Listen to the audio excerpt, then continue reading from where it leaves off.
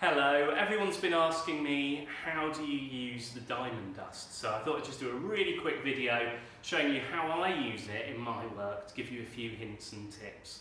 So the first thing that I want to tell you, which is really quite important, is a little bit of health and safety, a little bit of a warning. This stuff is made of tiny shards of glass. So whatever you do, don't get it on your body. You certainly don't want to get it in your eyes. You do not want a glass splinter. They're really nasty. Okay, so I'm going to show you how I would coat one of my paintings. I've chosen a small piece just to give you a sense of how it's done. You could probably go as big as you want, but this is just an example. Okay, so the first thing that I always do is I put down a bit of newspaper or sheet or a bit of old canvas or something. That's just going to catch any excess. It's just going to catch any excess diamond dust so that you don't waste it.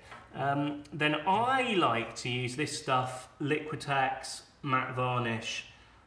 I go for a matte varnish because when it dries it's obviously matte, and then you get the opposing effect of the sparkliness of the diamond dust. But you don't have to. Almost any acrylic medium will do, or any varnish, in fact. You could even use PVA glue. If you want to go for the cheap and cheerful version, PVA glue is actually absolutely fine, but I like to use this stuff. So, nice generous coat over your painting.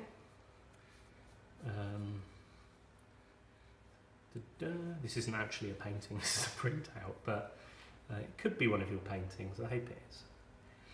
And I'll spread it out nicely like so. Nice flat layer, but you'll notice I'm putting it on quite thick, of course, because we want it to really hold the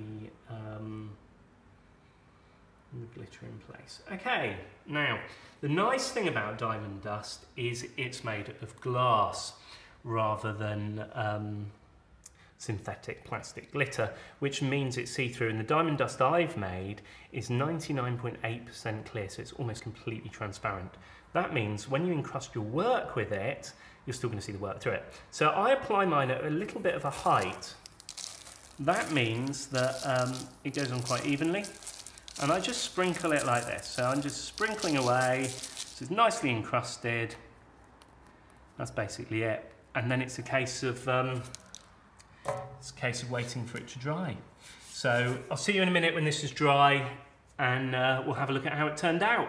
Great, so that's dry now. Let's have a look. So the varnish has obviously disappeared. It's completely clear, and we've encrusted it in diamonds, so hopefully we can catch the light right.